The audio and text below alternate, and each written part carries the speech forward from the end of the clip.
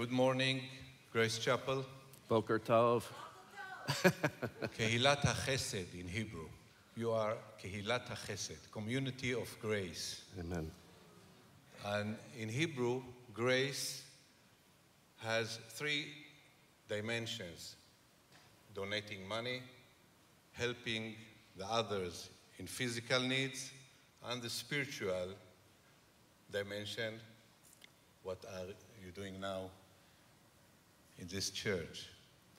And you should know, I don't know how many of you know that the word grace, chesed, is also related to the Hebrew word chasidut, Hasidim.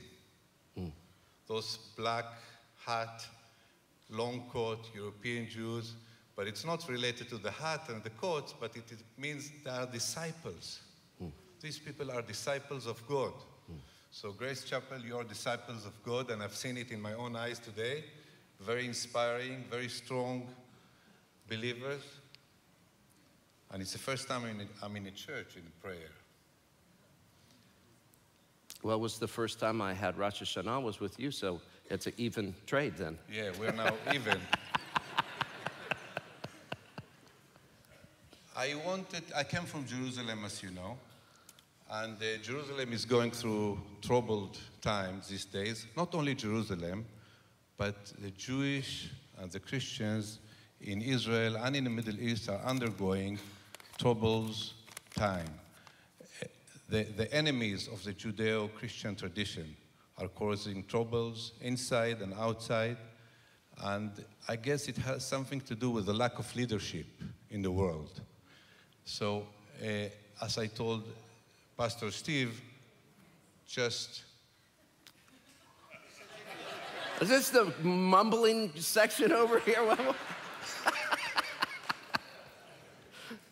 Proceed.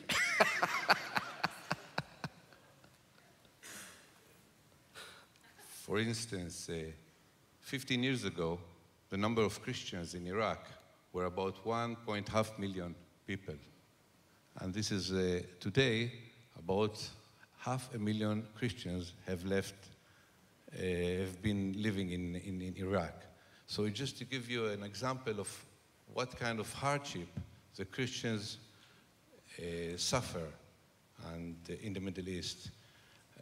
Apparently, the only country where Christians are safe and welcome is Israel.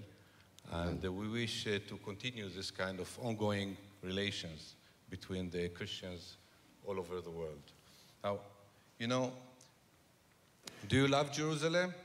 Amen. I didn't hear.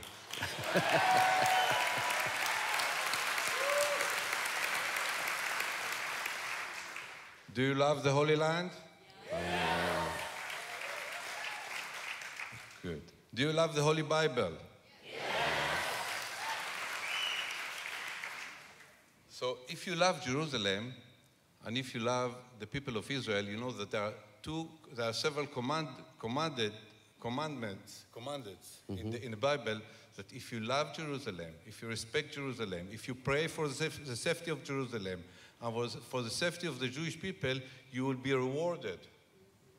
It says in Genesis 12:3 and Psalms 132 and Psalms 122 and so on.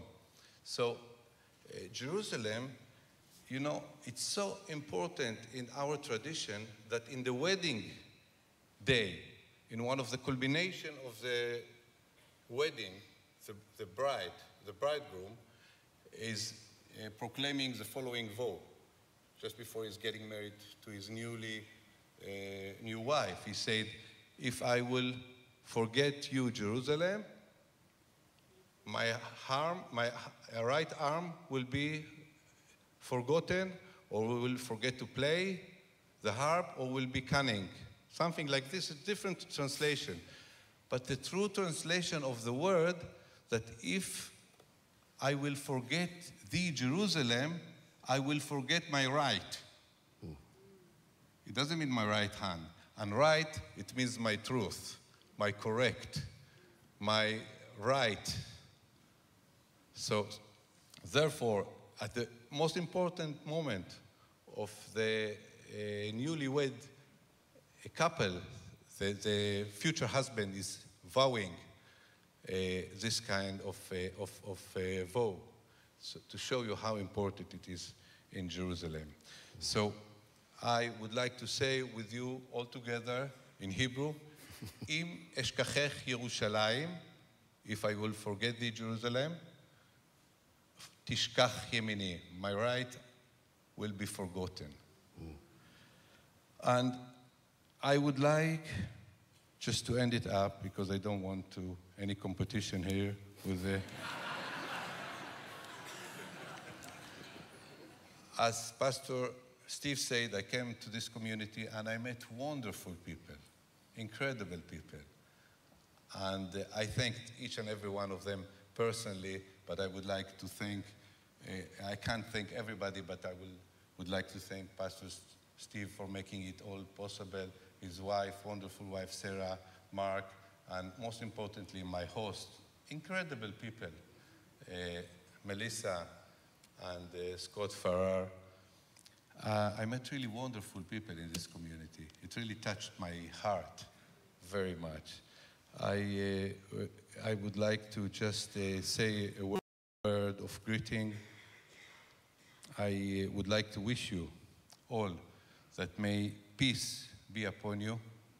May peace and tranquility to your family in your land, and may peace and health and cure and a peaceful mind for those of you who need it. I'm really honored that you gave me this opportunity to speak to such a wonderful audience. I really appreciate being here, and may God be with you. Thank you so much. Amen. Thank you.